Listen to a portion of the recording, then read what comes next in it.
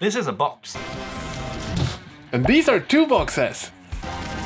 And both these boxes contain total of 2 miniatures. The total value of $4,000. It's 2 Warlord Titans. This is one unbuilt, and this is a built one that's been part of the trading series where we traded our way from a Night Goblin. It's worth 10 cents all the way up to these 2. And today we're going to unbox these to see what's in here. But guys, it's gonna be really fascinating. Haven't we done something like this before? That's why it's gonna be interesting, because we've already unboxed the biggest Warhammer model in the world, which was the T'au Manta. It was so poorly cast that we had to cut up the miniature with real freaking saws just to fit the parts together. We also built the Thunderhawk, the most expensive miniature that they sold in the 90s. And that sucked. That was the worst experience. So, we're gonna see, are these miniatures horribly designed? Is the casting better? This one is pre-built. Is this one gonna be easier than that one? Is it gonna be broken from shipping? Let's see.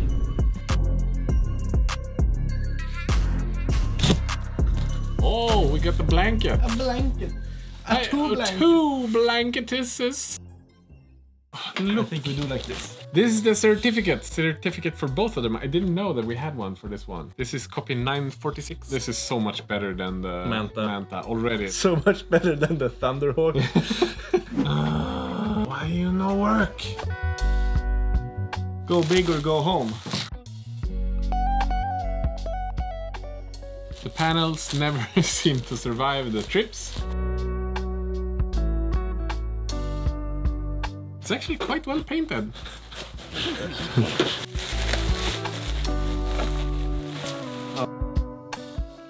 Well, I see one thing here. It's a plasma. Jesus, bejeebus. Why the frick do they even make these? It's so dumb. It's so big. It just makes people like you and me suffer. Yes. But it's quite well built, and it was quite well painted. They spent quite a lot of time on it. Oh, is this one of the shoulder missile things? Oh, that one's actually quite cool, but it's such a such a big fucking piece. How do people ship these to tournaments? Quick answer, they don't, because I don't actually think anyone plays with these. A recommendation to people out there, if you're ever gonna ship something like a Warlord Titan, ship it in many small packages, because I think that it's the main body that's the problem. Like it's so heavy that it like crashes against all of every the other time stuff. It shifts like weight, it's probably destroying everything else. Yeah. All of these ones are gonna be impossible to know where they are going. Can we just glue them on top of the panels? Yeah, we just put them some random place. Knas, den biten ska ju sitta så. Jag har ju byggt en Warbringer. What the hell?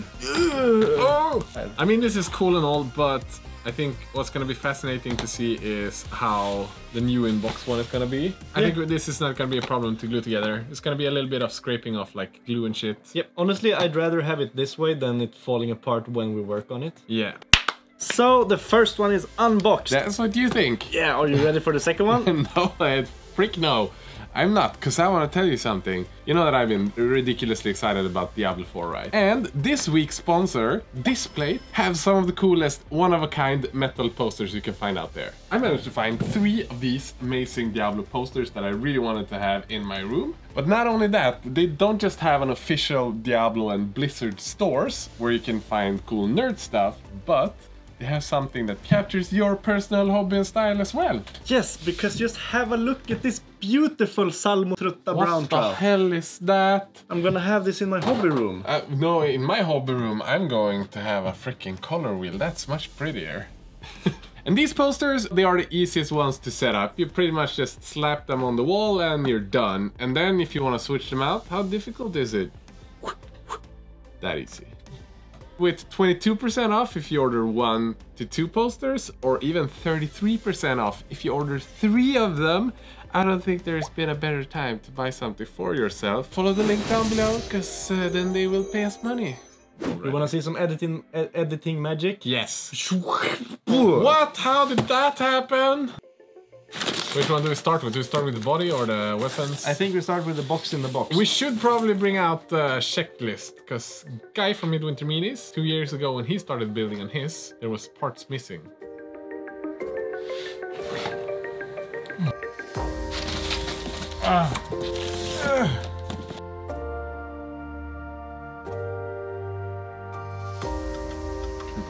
I think we start with everything at once. A bunch of panels.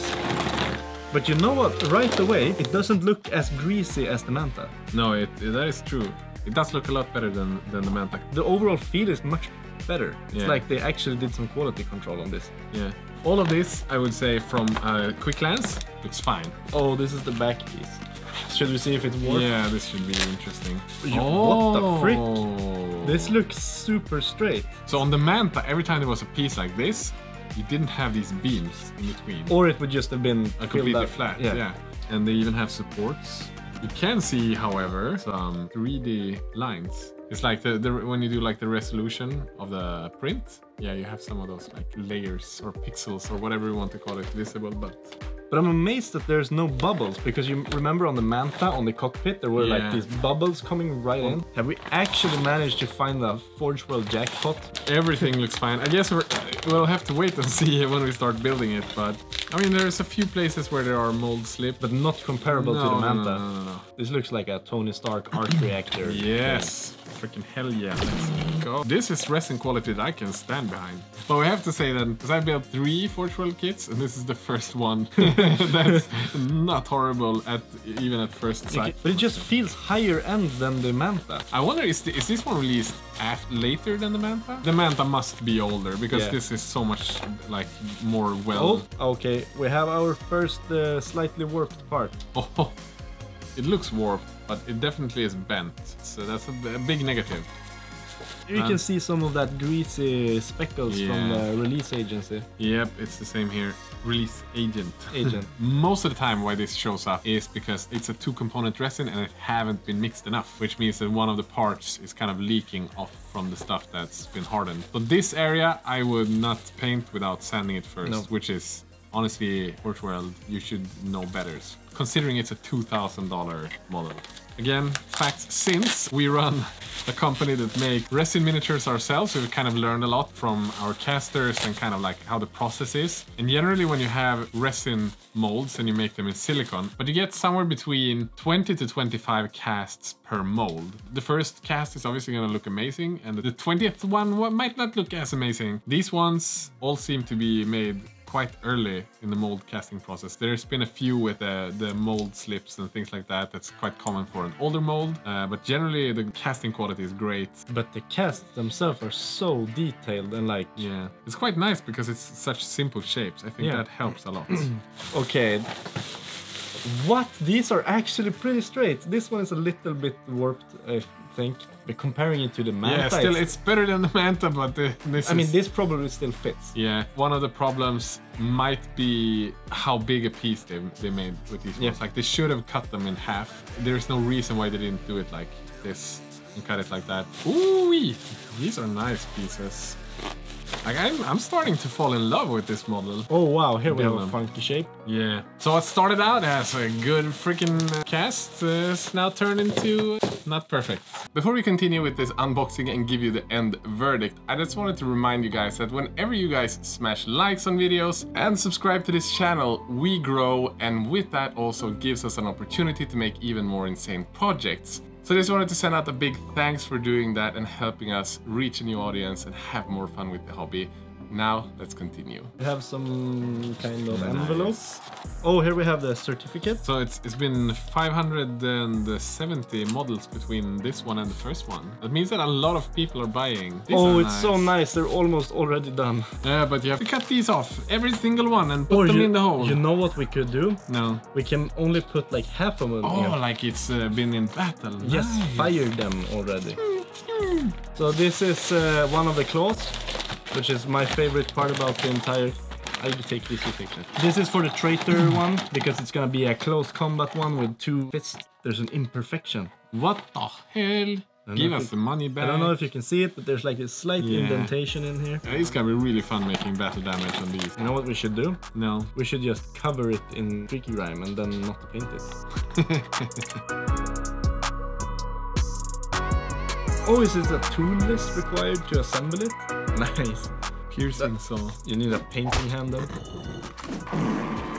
So, what's our end grade? Warlord Titan versus Manta and Thunderhawk. This takes the first place in terms of quality. Yeah, but it's still like a 5. I would say a 6 out of 10. The resin leaks for me kills it. Like, the warping is really difficult, but the design is like so much better than the Manta. There's a massive thanks to all the sponsors and the patrons. You guys are always awesome. That's the reason we actually have salary.